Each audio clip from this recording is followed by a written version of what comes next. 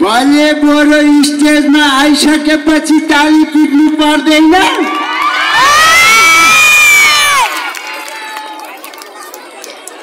आहा यो तालीले त पुगेन।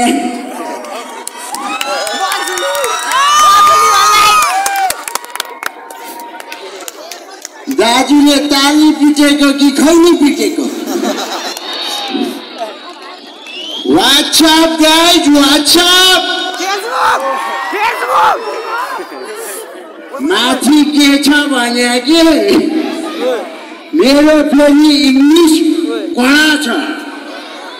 मेरो यो इंग्लिशले गर्दा अस्ति मैले इंग्लिश मास्टरै हान्दिए अनि त्यत्रो पत्रिकामा बलेले इंग्लिश मास्टर पुग्यो भनेर आइरहेछ त। देखेन बोल्दै देखेन? देखेन? देखेन? ठिक छ अहिले के देखाउँछु। हाम्रो नेपालमा बेरोजगारी धेरै भयो के? को बेरोजगार हुनुहुन्छ?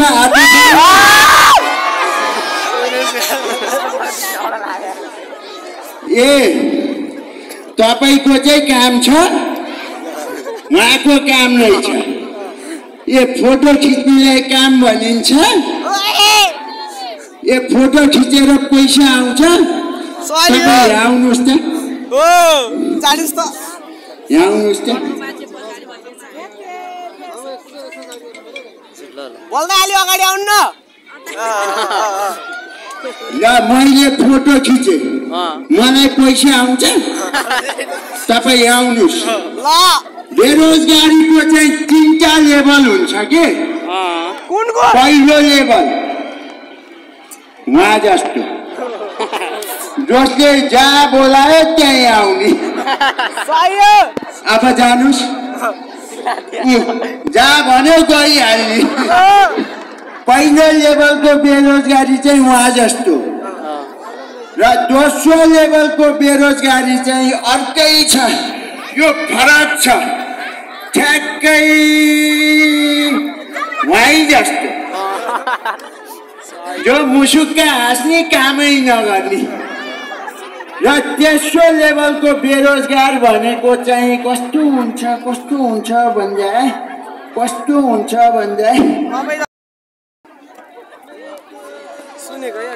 तपाईहरुले उहाँको नाम लिन्छ भनेर सोध्दै हुनुहुन्छ होला हैन? हैन या सबको तपाईहरुले जे सोध्नु भयो ठीक सोध्नु भयो। तेस्रो लेभलको बेरोजगार पनि उहाँ जस्तो जानुस्। जहाँ भनेपछि गइहाल्यो कि। ए मेरै फोटो हो।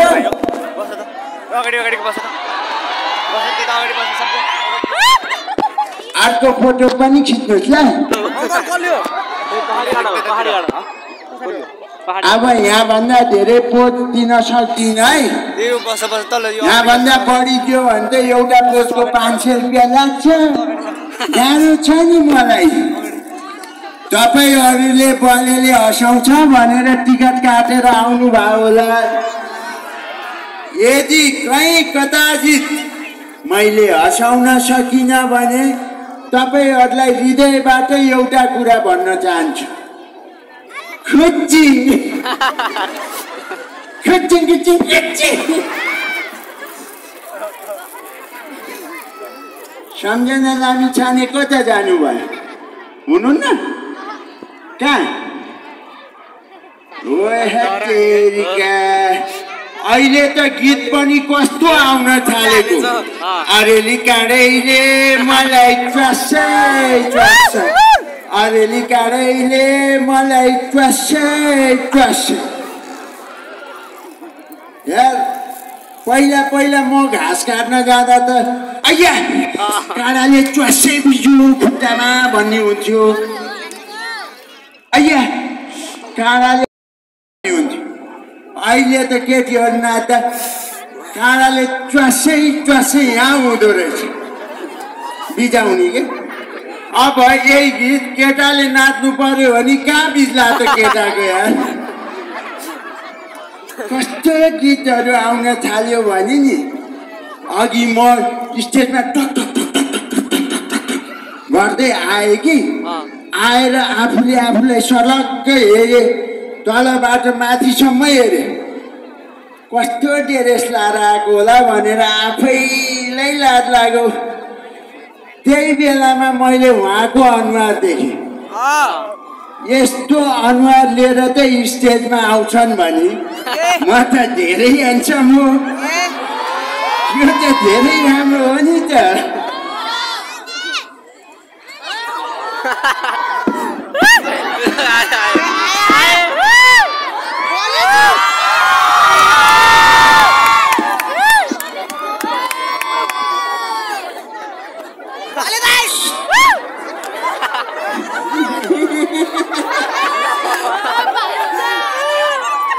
के हेरे भनेर सोध्नु भयो होला आमाको मुख हेर्न नपाए नि सासु आमाको मुख हेरे नि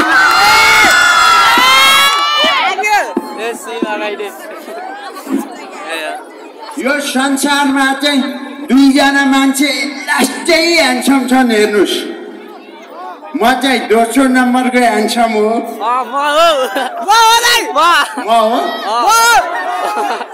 तिम्रो उमेर भएको छैन दुईजना मान्छे चाहिँ असाध्यै ह्यान्डसम छन् एउटा म दोस्रो नम्बरको पहिलो नम्बरको ह्यान्डसम त फरक छ त्यो त बवालै छ म उसको फ्यान हो म जहिले पनि उसको फोटो गोजीमा राखेर लिएर हिँड्छु हेर्न चाहनुहुन्छ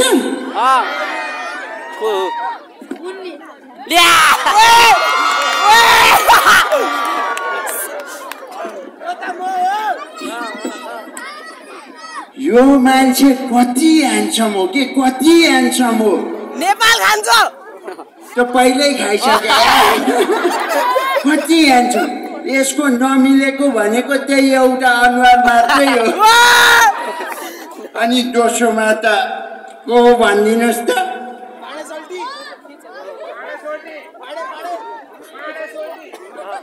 कति बलेको र अनि सायद म बढी ह्यान्डसम भएको कारणले होला अहिले म सिङ्गल छु कसलाई थाहा छ म सिङ्गल हो भन्ने कुरो हात उठाउनुहोस् त भेरी गुड चासो दिन राम्रो कुरा हो यतिको चासो नेत्र पानी बाँच्दो त अहिले देखेको थियो भने मेरो अहिलेसम्म बिहे भइसक्थ्यो के गर्नु एकै कारणले सिङ्गल भए यति सिङ्गल भए अहिले त रुँदा पनि आँसु एउटा आँखाबाट मात्रै आउँछ भने तपाईहरुलाई के ढाक्नु अघि उद्घोषकले बोलाउँदा त मैले यो कानले मात्रै सुने सायद सिङ्गल भएकै कारणले होला अहिले मैले थप्पडी पनि एउटा हातले मात्रै बजाउँछु को सिङ्गल हुनुहुन्छ हातले थप्पडी मार्नुहोस् त आमामा ठुलो त मात्रै छ फेरि उहाँलाई त यस्तो गर्नै हुन्न आइदिइहाल्नुहुन्छ बेरोजगारी हो नि त बिचरा त तपाईँ बस्नुहोस् ए अझै आउन खोज्दै हुनुहुन्छ पर्दैन फोटो हो यता आउनुहोस्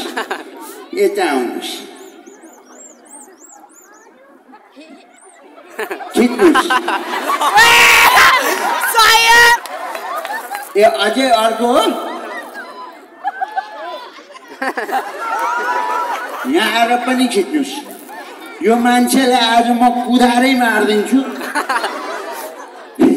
धन्यवाद आमामामामा तपाईँ नेपालको मान्छे हो रे तपाईँ घर नेपाल हो? कस्तो त्यो विदेशी मान्छे जस्तो लाग्यो भने मलाई त। अनि सिङ्गल पनि यति धेरै भयो कि अहिले त सिङ्गल भन्न पनि लाज लाग्छ भने सिङको पछाडि गल हुन्छ नि त, गल छैन, त्यही भएर अहिले सिङ भयो। तपाईँहरूलाई के ढाक्नु? यति सिङ्गल भए मेरो गर्लफ्रेन्ड पनि सिङ्गल। अस्ति मेरो गर्लफ्रेन्डले यस्तो रिसाएर आइज तर म सिङ्गल भिडौँ भने म डराएर 4 दिन भयो घरै गएको छैन। कता कुट्ली भन्ने डर। फुप्पू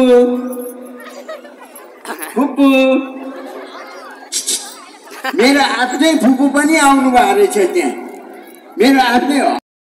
ए फुपू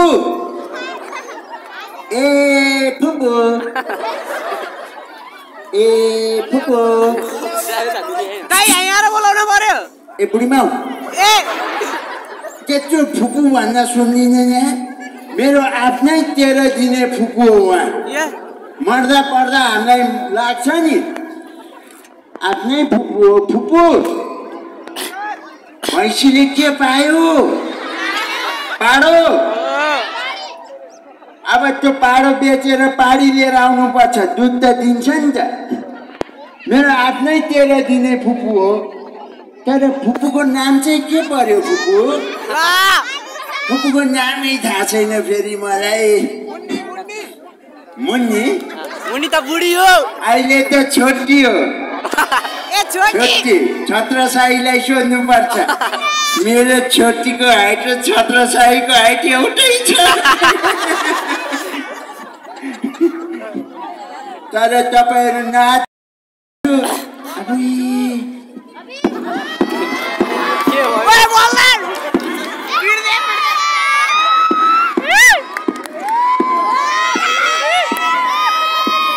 म कस्तो छु?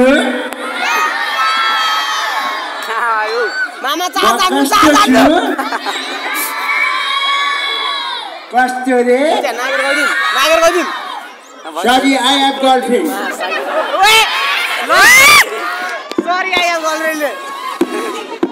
हामीसँग आज एसपी साहब, डिएसपी साहबहरू सबै आउनु भएको छ।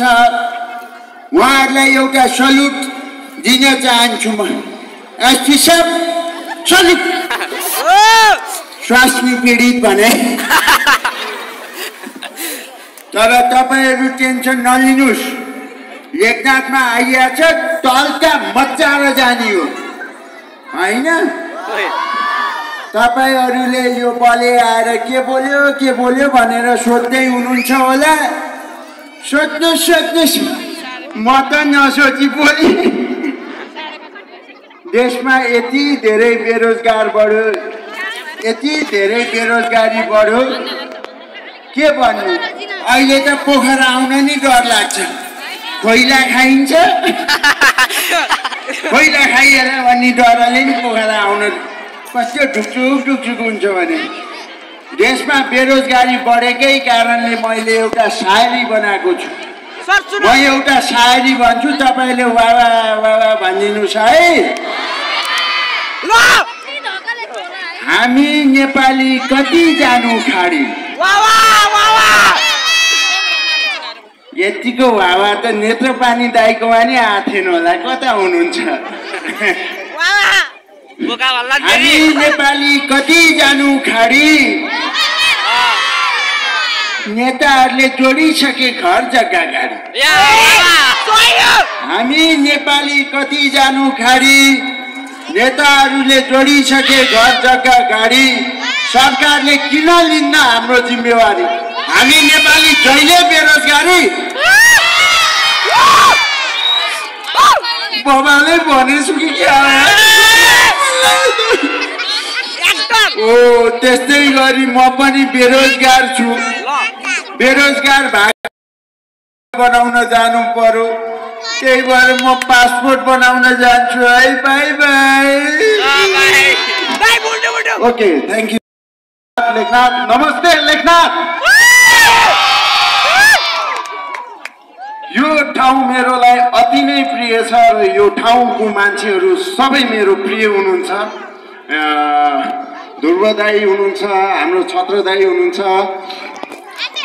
नेत्रपानी वास्तुला दाई हुनुहुन्छ राम भाइ हुनुहुन्छ सबैलाई मिठो सम्झना छ थ्यांक यू सो मच धन्यवाद बलेको नामी काफी छ